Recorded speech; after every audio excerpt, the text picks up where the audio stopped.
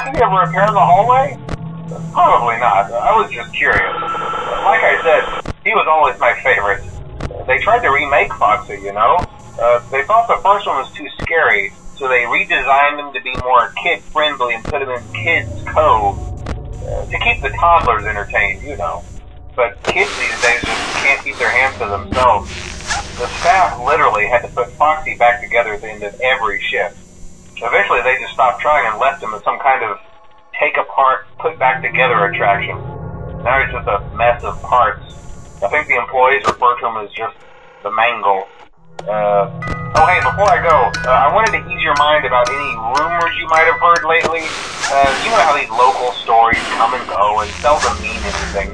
I can personally assure you that whatever is going on out there, however tragic it may be, has nothing to do with our establishment. It's just all rumor and speculation, people trying to make a buck, you know. Our guard during the day has reported nothing unusual, and he's on watch from opening till close. Okay, well anyway, hang in there and I'll talk with you tomorrow.